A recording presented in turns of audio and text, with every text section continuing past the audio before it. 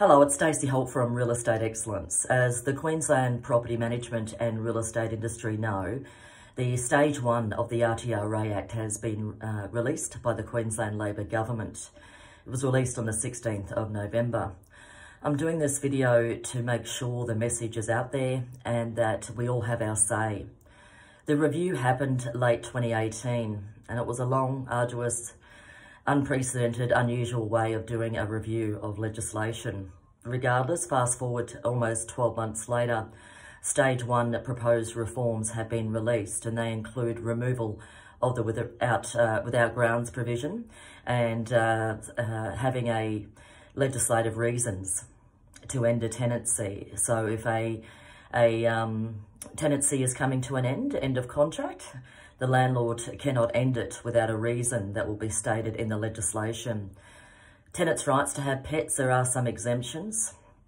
Also domestic violence provisions, which I do support those. I don't support the others.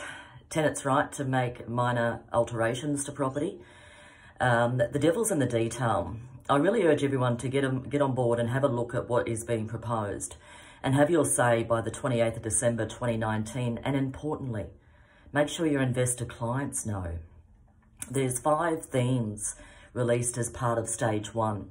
And basically, we're at the pointy end, basically. The draft legislation is next, and it also includes minimum housing standards. On my website, realestateexcellence.com.au, on the homepage, you'll see links about the review. I've had a blog running since 2012.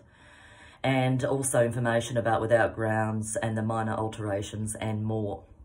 Members of Real Estate Excellence, I've given you a raft of information already, and of course we'll continue to keep you up to date. And I will be conducting training throughout Queensland in the coming times to educate and inform.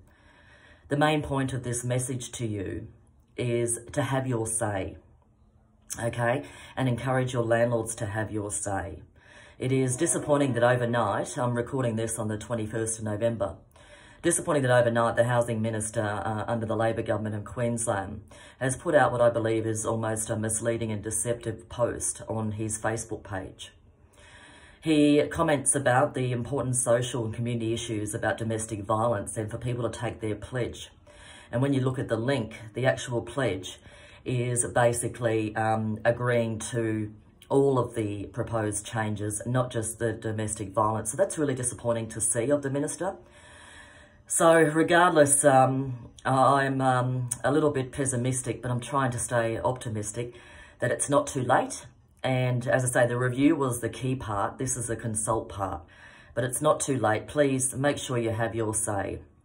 realestateexcellence.com.au is all the information, or you can Google renting in Queensland to find the information. It's also on the RTRA Queensland website.